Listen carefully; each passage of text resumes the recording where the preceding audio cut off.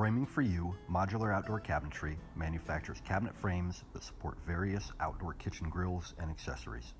Our products are made from 20 gauge G40 galvanized steel in Black Hawk, South Dakota. In this video, we'll give you a short introduction to how our frames are manufactured, how they're packaged, and how they're assembled.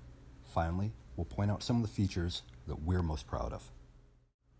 We start with advanced CAD engineering software to aid in designing a cabinet frame that perfectly fits a particular grill or accessory. The CAD program is directly integrated with automated machining. This end-to-end process delivers unrivaled quality and extreme precision. The key to our packaging is in the C-channel design of the unassembled components. By interlacing parts, dense, sturdy packaging is achieved. Up to 24 boxes can be shipped on a single pallet.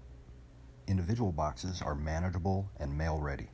Each box contains all required assembly hardware and clear, well-illustrated instructions.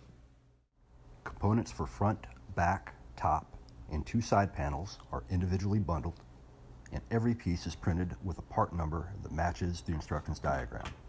Clip and zip dimples clip components in place during assembly, and as needlepoint screws are zipped tight, components are drawn together and locked into precise alignment. Many of our frames are designed with alternate assembly configurations. The F4U FM 540-660 cabinet, for example, will fit a FireMagic 540 in this configuration, or a 660 in the alternate. The F4U K34 is height adjustable in 1-inch increments to accommodate most Kamado and egg-style grills. The key to our modularity is the use of identical side panels for all our frames.